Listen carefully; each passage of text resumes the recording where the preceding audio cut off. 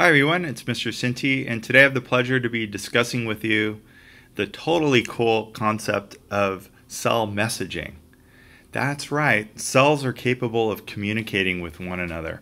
Now, you figure like what would the cells be talking about, or what's the importance of this? Well, that's what the video is all about, but you gotta think about it for a second. Think how important communication is between organisms, between individuals. And so cells ultimately need to benefit from that type of exchange of information as well. And when you talk about like multicellular organisms, it's totally cool because certain cells of the body in one location can communicate with other cells of the body in a far away location. And then when you think about it, like some organisms are unicellular. And so when they communicate with other cells, it's sort of like the entire population is communicating. So this is really cool. And it involves a very important concept called signaling and signal transduction, which is how these chemical messages, which most of the signaling is, and how those messengers get picked up by cells and how it's amplified. So this is the first in a series of a couple of videos that's going to be discussing signaling and transduction, signal transduction. So right out of the gate, I just want to say it's essential, cell-to-cell communication. It's really important that cells will be able to communicate a variety of things. And hopefully in the video, that will become clear when I go through a few examples of why cells would want to be talking in the first place. And so what's also particularly interesting is that biologists have discovered some universal mechanisms that are in common between yeast, between bacteria, and even humans, highly suggestive of the fact that these signaling transduction pathways have evolved very early on in the evolution of life and have stayed with us and have been conserved. And so another strong piece of evidence for evolution from a common ancestor, just to throw that out. And so, you know, when you look here, can you imagine living in the savannah, especially if you're an impala? I mean, talk about somewhat stressful. I mean, one minute you're there grazing and then all of a sudden a cheetah comes flying out of nowhere and it's chasing you down. What do you think the impala is thinking right now? It's running for its life. It's running as fast as it can. Its heart rate is beating and it's like, oh my God. And so you might think, well, the fact that it's being chased or it saw a cheetah might release a little bit of, you know, epinephrine. And so if you think about it, that molecule itself, epinephrine, initiates what is a classic phenomena in biology, which is called fight or flight. Either you're going to be up for battle or you're going to try to run away. But nevertheless, this chemical is secreted by the Apollo's adrenal glands. And what this is doing is that it circulates in the blood and it's causing the heart to beat a little faster. It's causing the animal to breathe a little bit faster. And so therefore, it's able to get more energy and be able to run away if that's what it needs to do. And so most of the messaging that we're going to be discussing is that, for example, a cell, and let me go back to that for a second. A cell is going to be producing chemicals, and they're going to be secreting them. And this is an example of what epinephrine looks like. And so this, for example, would be traveling. This is a hormone. Travels into the blood, and it'll be picked up by other cells in the body. And in this case, it'll affect heart rate and breathing. And so these are the cells that are producing it, and these are the cells that are secreting it. These are the target cells that are receiving the message. Now, sort of like a text message, that these messages, these chemicals are intended to a particular recipient. They're not necessarily universal for everyone to pick up, and so that's kind of interesting. So, you know, what's the cell talking? What are they saying? And what is the cell that's listening? How does it listen? How does it respond to that? And so let's begin this whole discussion by looking sort of at where it may have begun in the first place, which is the study of communication between microorganisms. That's right, you know, sometimes often forgotten, these microscopic organisms are the most numerous on the planet, and they're very, very essential. And so one of the more important organisms, especially as it relates to human, is this yeast. And so as you can see here is a scanning electron micrograph showing the sort of round nature of yeast. And as it turns out, these little appendages that are coming off are new yeast cells that are budding off. And so they're as a result of mating, these new cells are growing and dividing. And so one of the conversations that yeast have with one another, the cells do, is about sex. And so as it turns out, there's two mating types, kind of like male and female, not necessarily. So there's this little A and little alpha. And so how do they find each other? How do the two mating types find each other? Well, they secrete chemicals. And so if this one's secreting it and this one's secreting chemicals, they'll be able to locate each other. And so as you can see here in this diagram, here's the little A, here's the little alpha. This is secreting an alpha factor and the little A factor, and it's picked up by membrane-bound protein receptors. And so these uniquely fit these protein receptors, which then initiates some kind of response. So the first thing is the reception of the signal, and then some kind of response. And in this case, mating is going to occur between the two cells, and then there's a hybrid form of yeast, which is genetically different than both of them individually. So another really cool example, one of my favorites in biology, is how bacteria communicate. And so bacteria, of course, are prokaryotes, and so they're individual, unique organisms. And one of the coolest things that I can think of in biology is this symbiotic relationship that bacteria have with this squid. This is a Hawaiian squid called the bobtail squid. And what's very fascinating about it is that the bacteria are bioluminescent. And so they're capable of producing this chemical that will literally glow.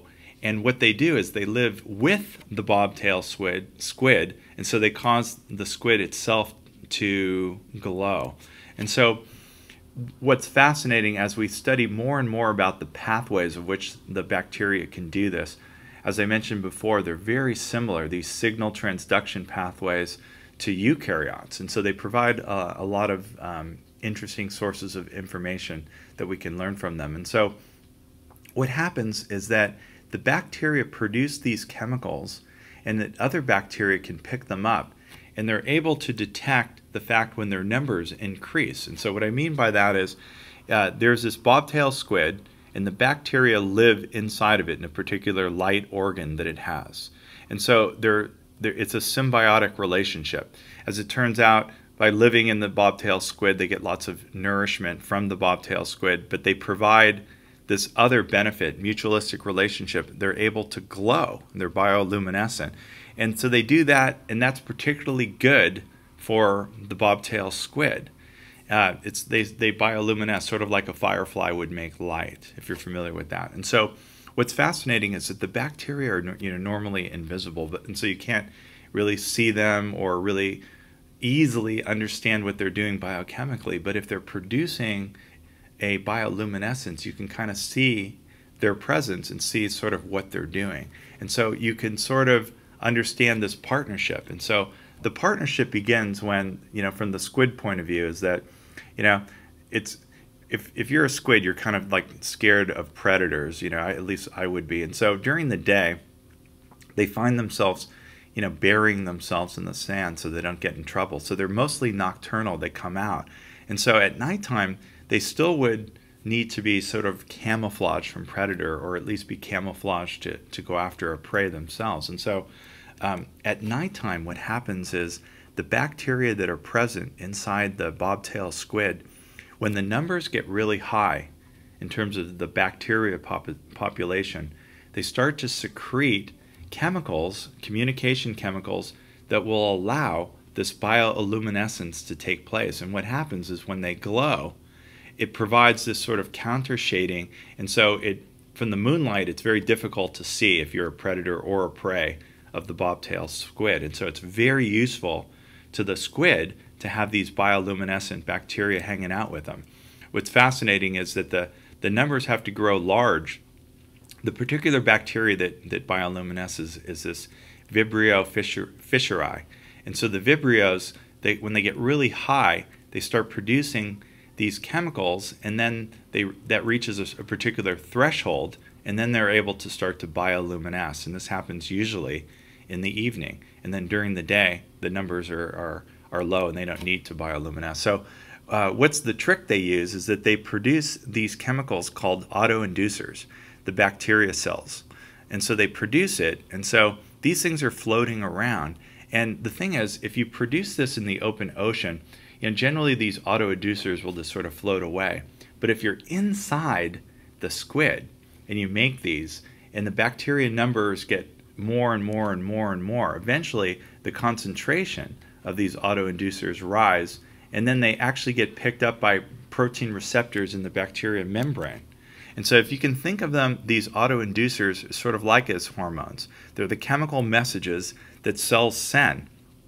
And so they make and they release these molecules, and when they're alone, the cells are in low number, the molecules just float away, as I was mentioning, but and the bacteria don't perceive them, and they don't make light. It's only when the bacteria numbers are large and they make a lot of autoinducer, that's when they get the message and they start to produce bioluminescence. And so their concentration is proportional of the inducer molecule to the number of organisms. And so when the molecules hit a certain amount, that's when all the light is turned on. And so it's particularly useful because it's turned on in the evening for these bobtail squid, so they can have counter shading. And so what we believe is that the molecules are sort of a proxy for cell number. I don't know, I'm pretty sure the cells don't know how many bacteria there are, but when the numbers rise, that's when they're able to accomplish something. And so this phenomena is known as quorum sensing.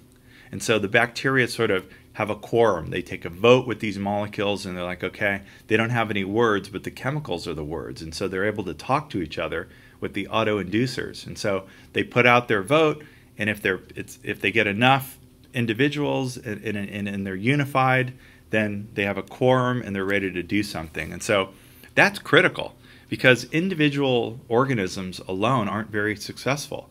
For the strength of the bacteria is the group, if you will. And so the bacteria are able to coordinate their response, and in this case, bioluminesce. But in other instances, pathogenic bacteria, you wouldn't want to attack an organism if your numbers are low. And so they use autoinducers to get a quorum, and they sense each other's presence and then respond. A different example also of bacteria, though, there's some soil-dwelling bacteria that can use chemical signals like autoinducers to sort of share information amongst each other about nutrient availability. So when food is scarce in the soil, sort of the starving cells start to secrete molecules, and that is picked up by their neighboring cells, and they begin to aggregate and collect. And so they start forming this structure. Here's a picture of the aggregation in progress. And this particular gathering of cells is called a fruiting body. And as it turns out, it produces a thick-walled spore, and it's capable of surviving when the environmental conditions are not very good. And so it's able to allow the bacteria to sustain until water is available or more nutrients are available. And so these fruiting bodies are helping the bacteria survive when the environmental conditions get a little bit better. So cells communicate locally and long distance. I mentioned a little bit before about the impala producing the hormone epinephrine. That's an example of long distance. But let me start off with local first. So these chemical messengers, now how do they get across from cell to cell? I mentioned these receptors, but they can also travel between cells, because cells have gaps between them, animals and plant cells, at least some cell tissues do. And then sometimes they're picked up just by direct contact, cell to cell. Let me give you an example of that. So in animal cells, sometimes there's passageway between cells. There's literally gaps between the plasma membrane of cells, and those are called gap junctions. So literally these molecules can pass, and communication can occur between adjacent cells. Also plant cells, even between the cell wall and the cell membrane, there are these channels called plasmodesmata, which will allow adjacent cells to communicate. Now that's totally local. And then when cells actually physically, when one protein interacts with another protein in the membrane, as you can see right here, that's local cell-to-cell recognition. And so that will, well, what are they doing? Well, that's going to initiate some kind of response. So this cell is telling this cell to do something. Maybe this cell is part of the immune system and it's telling this cell to do something. Okay? Maybe these are white blood cells, for example. Now, in many instances, animal cells communicate using these local regulators, so these chemical molecules that travel a short distance. Another great example, one of my favorite examples of this, is that when we have a cut and there's a damage to a blood vessel, for example, the little tiny structures inside the blood called platelets. These platelets are really good causing the blood to coagulate or to clot, but they also produce chemicals. Cell messenger molecules, what we're talking about. The platelets produce these chemicals called platelet-derived growth factor. And what the target is the connective tissue that's inside of a blood vessel. And when the cells, these cells of the connective tissue, let me draw them in, are called fibroblast cells. And this is what the fibroblast cell looks like under the scanning electron microscope, like little stars. Now, these guys are really important in connective tissue. They produce lots of collagen, which is found in the extracellular matrix. But you need these cells to start to divide in order for the blood vessel to be healed.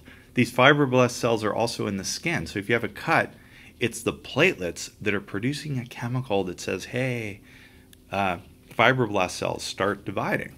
And so we're able to study this in the lab.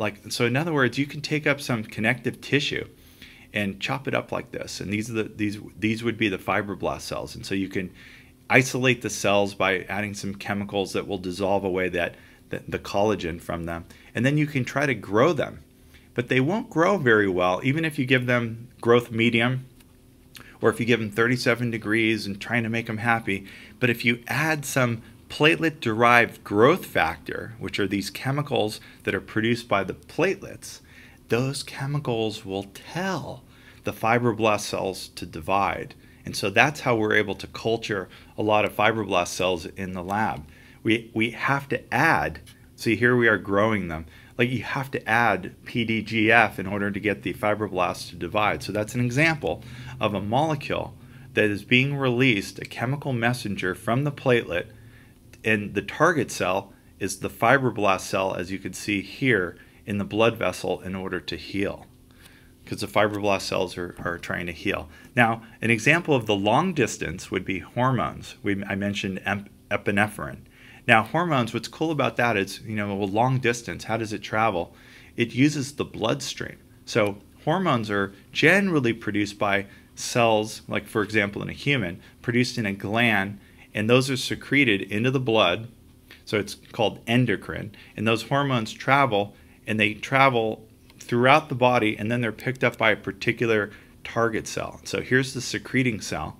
So it's producing some sort of chemical. It's traveling through the blood. Now it's going to all different cells, so this cell would ignore it, but then this cell would pick it up, and then this cell would have some kind of response to that signal. So that's how a hormone works. It's a chemical messenger. And so when cells secrete locally, so let's go back a second. So local secretion. So this is an example of a cell that's secreting just to adjacent cells in a particular area. For example, this could be the platelet-derived growth factor, which is these little red dots, and the target cell would be fibroblast. That's an example of paracrine secretion, meaning para is a prefix that means adjacent to. And then one of the most important chemical messengers in the entire human body is when neurons, this is an axon of one neuron, is communicating with another neuron. They don't actually touch each other, but they secrete chemicals called neurotransmitter. And so this is synaptic signaling, traveling across the synapse. Synapse is just a generic term meaning where two things come together. So across this junction, the neurotransmitter is released, communicating, cell-to-cell communication. And then again, endocrine, where a hormone is secreted into the blood, it travels really far and goes to a target cell. And so here's a close-up of that. So this is paracrine secretion. This is synaptic secretion here, a neurotransmitter. Again, neurotransmitter, totally cool. There's a video, if you could search for this on the YouTube channel on action potential. It's really cool. So neurotransmitters are secreted in the axon, and they travel across the synapse, and they're picked up by receptor proteins. And in this case, acetylcholine will cause a sodium chemical gated ion channel to then open. When the chemical attaches to the protein, it causes a conformational change, which allows sodium to then enter into another neuron, which will start a depolarization. So hormones, totally important. An example of what we're talking about, cell messaging. Hormones travel into the blood, and they cause the cell to do something that it wasn't doing before. So let's talk about that. So here's a cell. Here's the hormone traveling in the fluid, and this is what we call a signal transduction pathway. So in other words, the message doesn't have to go into the cell. It just causes a conformational change in the protein, which then, that's step one, called the reception of the message. And then sometimes in a cell, this transduction pathway involves a series or a cascade of secondary molecules that will alter physically and chemically the pathways inside the cell. And what I mean by that is that they'll either amplify or cause some sort of protein alteration. In other words, there could be some kinases, there could be some phosphates added here. Nevertheless, the message is transduced across the cytoplasm. Sometimes it even goes into the cell nucleus and causes RNA to be produced, or causes small RNA to be produced, and it stops something, or it starts some genes, or it causes enzymes to be produced, and all of that is a response. It might even cause the cell to divide. So in other words, if this is protein-derived growth factor, it would cause the fibroblast cell to start to divide, and so that would be an initiation of division. So it's broken up, and there's more to come about the signal transduction pathway. It's kind of mysterious the way I'm sort of discussing it, but I will produce another video getting into the detail if you're interested. But here it is. Step one is reception. So you receive the message, and then that message needs to be converted into some sort of response. And so how it's done is through transduction. So it's signal transduction pathway, which then leads to some kind of cellular response. And so the cellular response could be varied. And so let me close with this little video clip sort of discussing that. Cells communicate with one another by means of chemical signals. For the receiving cell, there are 3 stages in the signaling process: reception, transduction, and cell response. The cell targeted by a particular signal has a receptor molecule complementary to the signal molecule or ligand. The ligand... So let me emphasize that. The ligand is the signal molecule. The ligand is the signal molecule, and the receptor protein is very specific so that these messages are targeted. Like a key in a lock, and triggers a change in the receptor molecule. Signal transduction converts the change in the receptor to a form that can bring about a cellular response. This might involve a series of steps, a signal transduction pathway that alters and amplifies the change. In the 3rd stage of cell signaling, the transduction process brings about a cellular response. This can be any of many different cellular activities, such as activation of a certain enzyme, rearrangement of the cytoskeleton, or activation of specific genes. So, in other words, the cell's doing something that it wasn't doing before, or it stops doing something that it wasn't doing before, or it produces a protein that it wasn't doing before, or it initiates division when it wouldn't have if it didn't receive that external message. And so I hope you enjoyed this particular video, which was an introduction to cellular messaging. Thanks for watching.